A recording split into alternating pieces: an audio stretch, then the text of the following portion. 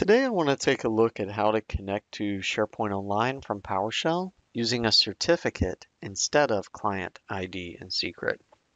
So our traditional way with a client ID and secret will get us connected, but it has some concerns with putting a password as plain text into the PowerShell file itself. Maybe a little bit too accessible, too easy to find.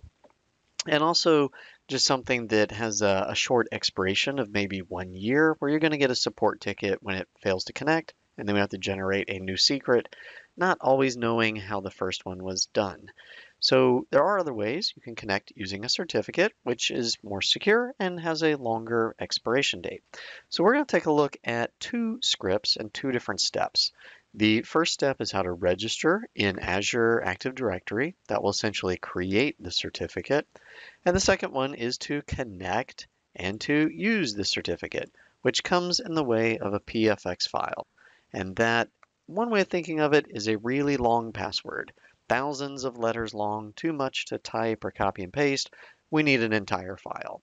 So we want to use that certificate to establish our connection because it's much harder to repeat. You can't find it, copy paste as plain text in a script, can't quite guess your way into it, and it does have a longer expiration date, which helps us again with the support tickets. So our first step here is going to be to declare the name of the tenant that we're working on, and this will be whatever the DNS name is, .onmicrosoft.com. So here we have SPJeff, and we'll go ahead and declare a text file name, and this is going to hold the client ID from the registration step, which occurs a little bit later down here. And the client ID is important because that's the ID of the Azure AD application. So we're registering not inside of SharePoint like we did with the classic app ID and secret. That's registering with SharePoint. Here we want to register with Azure. It comes back in a little bit different format. So we'll go ahead and run a couple of lines of text here, and we'll walk through the code. The next one is creating a secure string password. Now you can make this whatever you want to. For this particular demo, we simply have the word password. Next, we're going to run a PNP command to register an Azure Active Directory and bring back a reg object. This is going to create a pop-up window. And from the pop-up window, we want to go ahead and log in. You might have to do a multi-factor. That's fine. You can do text message codes and MFA pop-ups on your phone. That's all fully supported. And what's going to happen is it's starting a consent flow in the background, and it's using the default permissions. And it created an ID number here starting with 4E. And that's something we'll be using in just a minute. Now there is a 60-second timeout, which you saw with the progress bar, and at the end of that we get this pop-up window asking us to accept the permissions for your organization. So this is an admin level. This is a tenant-wide grant. So this is something you might need someone else to run. Your average end user may have site collection admin. That's good enough for making app IDs and secrets, but here you're going to need something more. This is a higher level permission, so if you don't have the access to complete it, get in touch with your administrator who can run this on your behalf. But it's going to have full control of all site collections is the scope that we're using here. And these are all Azure API grants. So there are ways of scoping this a little bit differently. If you needed to do a single site with the sites.selected scope, that's one way that you can narrow things down, right? To maybe only do a particular site. But for this demo, I'm taking the default settings, which will cover all site collections for the tenant. We'll do the accept button, let the flow complete, and we have an ID number that comes out of this. The registration object, which is returned, actually has some really interesting stuff. So we'll zoom in and take a closer look. We get a PFX and CER file. These are the two files for the certificate. Now, how are those different? One's the public key, the other's private key. So PFX has the good stuff. That's the private key, and it comes with the password that we provided. CER is more of a public side. It kind of has a thumbprint, and that's really what it works from, which you see coming in here as well. This middle value with the client ID, that's an Azure AD item. That is the actual GUID number for the app when it was registered. And then down here we have base 64 encoded. This is the certificate itself. And you can see it kind of terminating here with the double equals for the ending. So it creates a certificate, tells us a lot about it, and it puts the file in the same folder where we're working, which is fantastic. And that lets us pick it up for usage in the next script where we want to actually make the connection. Now to hang on to this client ID, I'm running a line here that will take that one value, only the client ID GUID, and it will write it into a text file. That makes it persisted and saved where we can use it in the second step, which is the connection.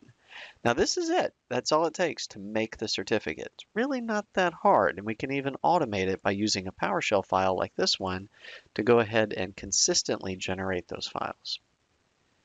Now looking into Azure Active Directory, we can see that we have a new entry here for PNP.PowerShell, and it has a client ID and it has today's date. Really cool stuff. This is that same client ID that we were saving to a text file to make it easy to use from one script to the next. So the registration script can save its work, save the ID number, so the next connecting script can use that same number without having to edit the script.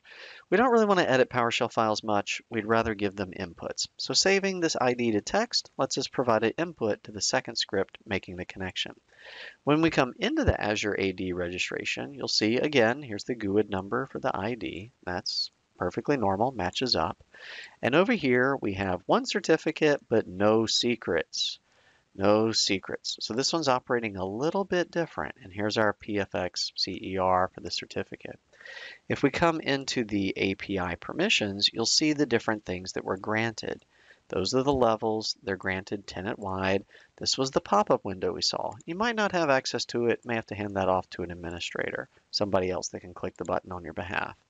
And here we have sites full control, which, as I mentioned before, it's possible to do sites selected. And you can even come in here and make those modifications on this screen in Azure. So just because you began with PowerShell doesn't mean you have to stay there only. You can always come in here and do some extra things. Come in and do like an application permission, come in here and look for sites selected, and kind of search and see what we have that's available from a graph perspective, because there's going to be a lot of different things that are possible. What we're doing here with connecting to SharePoint, this will work just fine, but I did want to highlight that it is possible to bring in site selected and do specific collections only, and that would be managed by URL. So something that can be added, and you would follow the normal documentation for doing that. Back over to PowerShell, we're going to switch to script number 2, and this is our connection. So let's say that we'd want to enumerate the sites that are on the tenant. What all is out there, right? So you can come in here and tell it the name of your tenant, get the ID for the connection, and we'll go ahead and use get content to pick up whatever's inside the text file. And there's our ID number again. This is the Azure App Registration GUID, and it starts with 4E, the same one that we had before. And what we'll do is we'll go ahead and run this for making our connection, and we're handing it a PFX file in the ending that is in the same working folder where we're running at currently. So if I do dir PFX, you can see the file is here, and that's what we're using as input. So with our connection established, we can start running PNP commands to read and write data. So if we want to enumerate all the sites that are in the tenant, totally fine, can definitely be done. And we see things coming back here that are all part of the tenant with the templates formatted, and we know that we have a successful hook because we're able to read data. So that's all that it takes to go ahead and use a certificate instead of client ID and secret. Keep in mind, you will want to keep those files nearby. So as you're doing your development, remember that you're going to end up with more than just the script file itself. You're also going to end up with this PFX file that you need to provide as input. Plan ahead for that. Thanks for watching.